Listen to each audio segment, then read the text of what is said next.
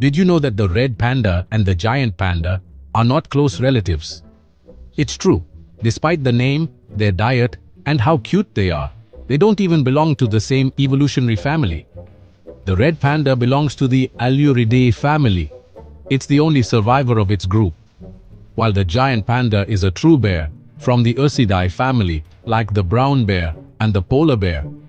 They have some genetic similarities due to convergent evolution.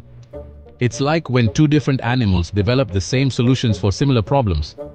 For example, both developed a false thumb to hold bamboo, even though they're from different lineages. Coincidence? No. Clever evolution.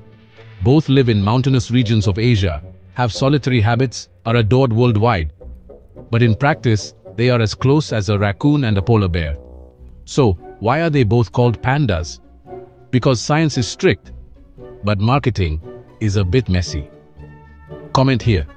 Did you think they were related? And which one would you take home? Like and follow AnimaWise for more content like this.